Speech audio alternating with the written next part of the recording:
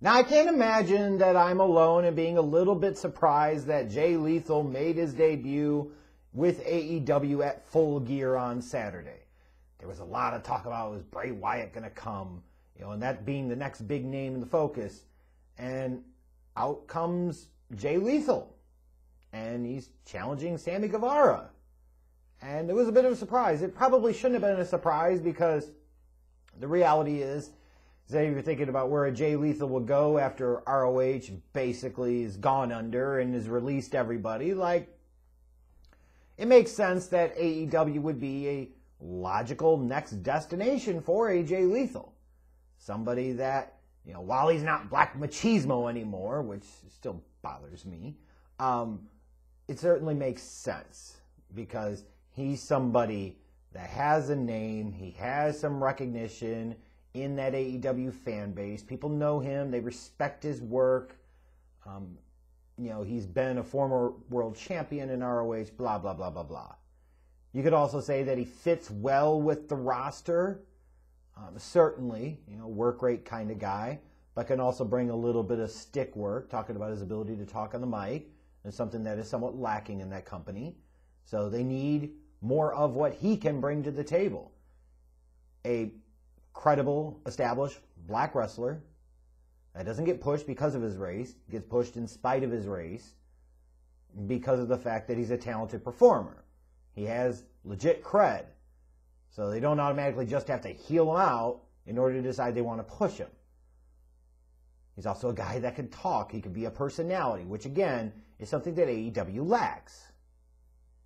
So he does represent on several different levels more of what that company needs.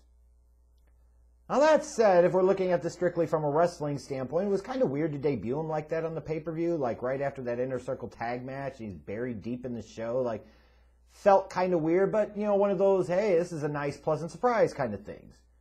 It's kind of weird that he's coming in and the first thing he wants to do is challenge for the TNT title. I'm sorry, if you're coming in and being expected to be treated like a big deal, why would you go after a mid-card champion? And I know some of you are going to counter and say, well, the TNT championship is not a mid-card championship. Give me a fucking break.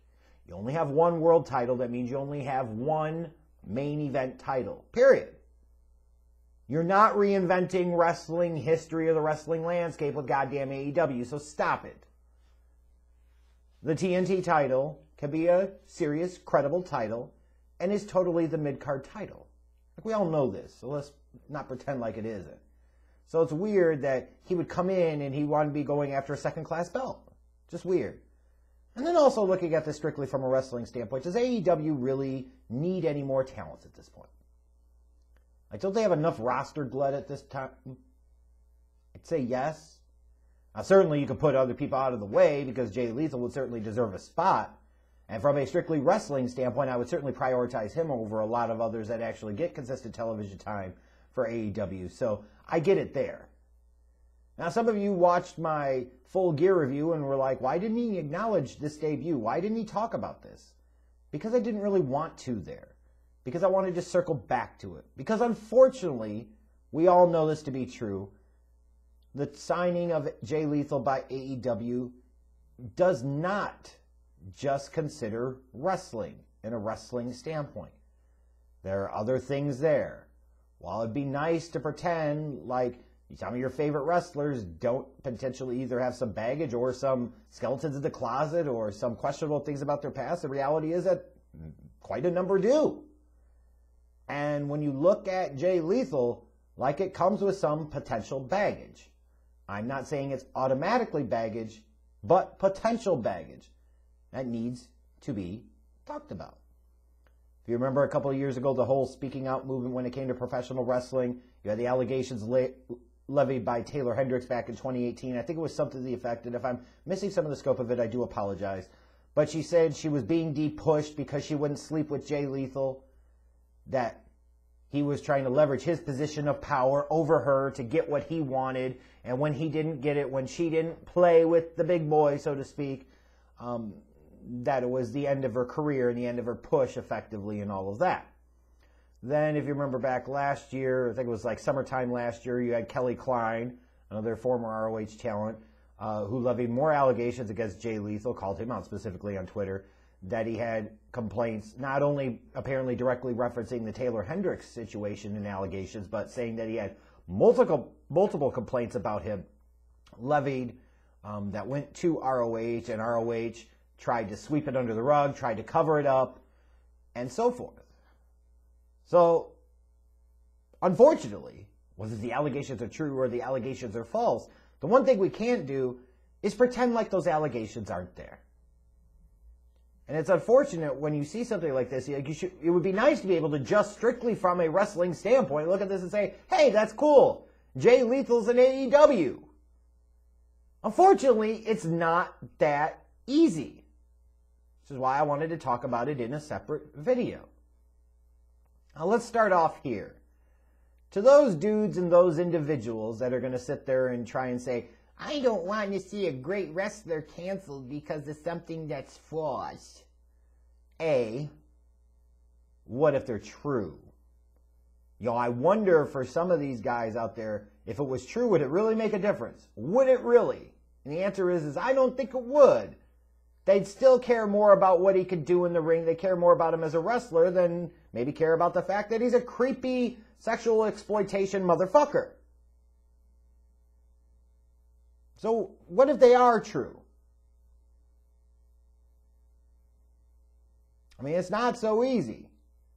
Now, I see quite a number of men that have opined on Twitter that, they don't think he's guilty, or these allegations have been proven largely false.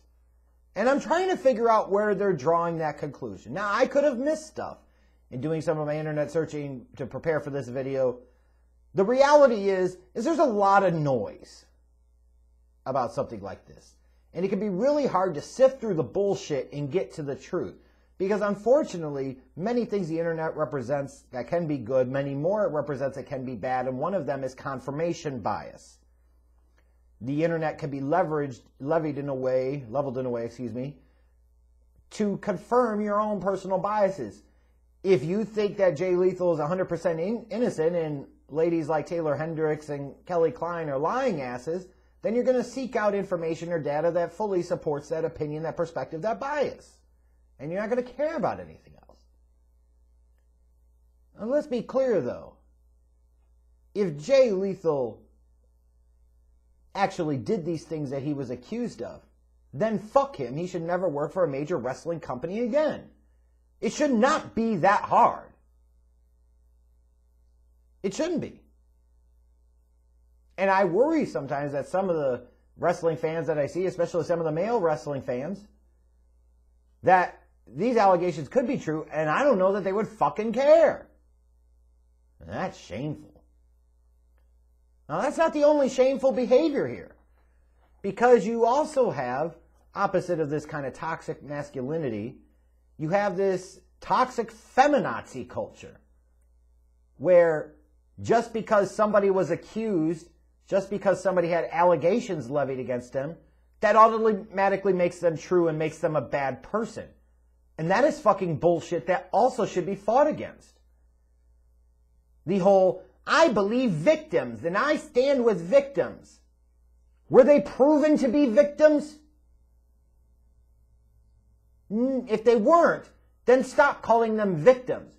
You could say that you stand with the alleged victims. That's fair. But to flat out skip the alleged and go straight to victim is basically you're damning or judging the person that's accused without them potentially getting their own day in court. And that's fucking wrong. I don't give a shit what the crime is.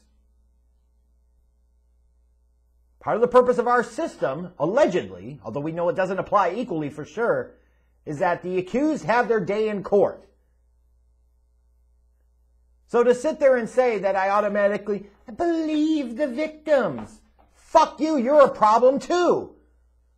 Because you're contributing to the lack of polite and proper discourse that can be had on a topic like this because you just automatically want to man-hate on every fucking thing. And I realize, coming from a white cocko male, that is going to sound like I'm mansplaining or man-shaming. Fuck you, though, if you can't handle that. Because it's true. Alleged victims, accusers absolutely deserve to be heard and listened to. Their allegations, their claims deserve to have a rigorous investigation. You will notice there at no point in time am I denying them the right to have a chance to have their day in court, to see potentially justice for themselves in whatever way that manifests. In no way, shape, or form, or am I saying that because they're the accusers and they're female that they're automatically lying or anything like that? That also doesn't have to be the case whatsoever. There are plenty of bad people in this world, plenty of bad men in this world. But to sit there and make that leap that you automatically believe them, that's a fucking problem, and that needs to stop. They deserve to be heard. They deserve to be listened. They do not automatically deserve to be believed just because they make an allegation. And to some of those female dipshits out there that can't grasp this, imagine if you had a son and some woman came forward and said, your son was a sexual assaulter. Your son was a sexual harasser. He leveraged and used his position of power to exploit me. Are you automatically going to take her side, or are you going to want to hear your son's side, or potentially even just take your son's side because it's your damn son? It'd be funny how different it would work in those circumstances, you hypocritical cunts. So to all these idiots that are sitting there and saying, well, frankly, I don't care if Jay Lethal did it or not. He's a great wrestler. I don't want to see him get canceled. If he did the shit he was accused of, he deserves to be fucking canceled. And if you aren't down with that, then fuck you. Period.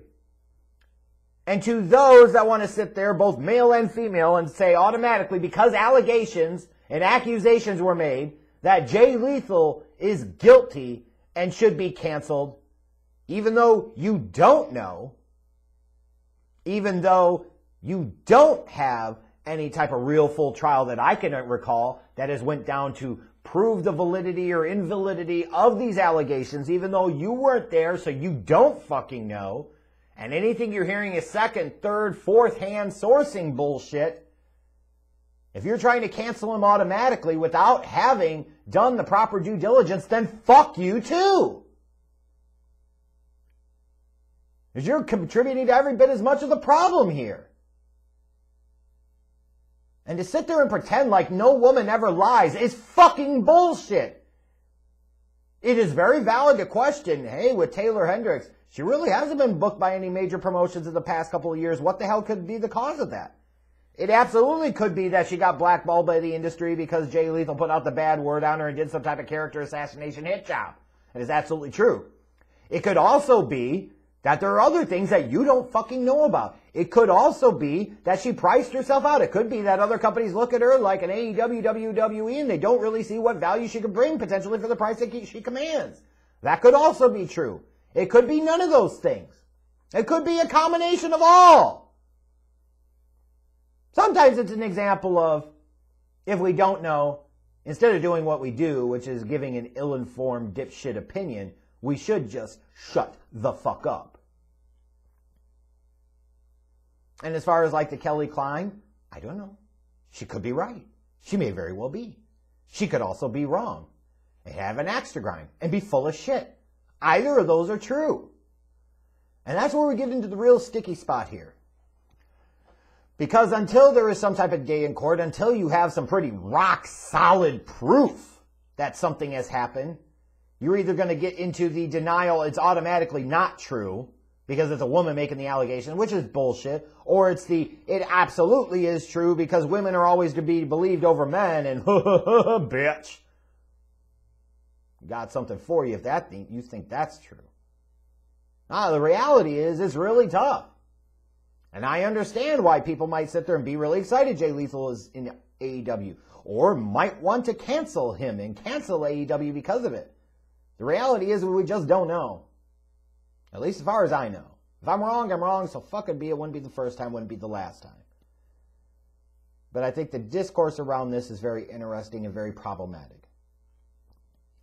Because you got people more concerned about whether a guy could be a wrestler or not, as opposed to whether or not he's a piece of shit human being or not.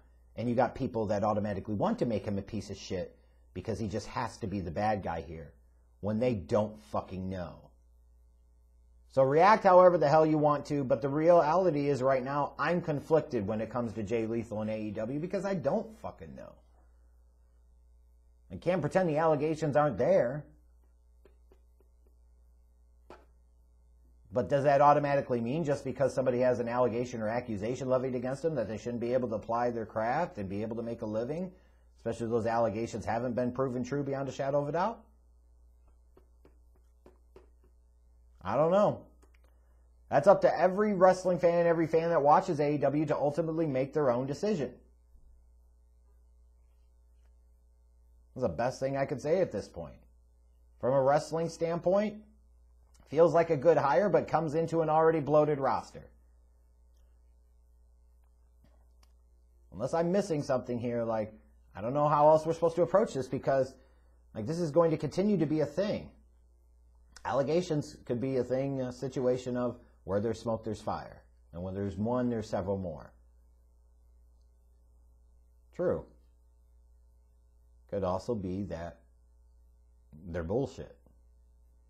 The more allegations you get, the less bullshit they start to sound like, and that's true. And there could very likely be something here. But unless we really know for sure, how the hell are we supposed to handle this?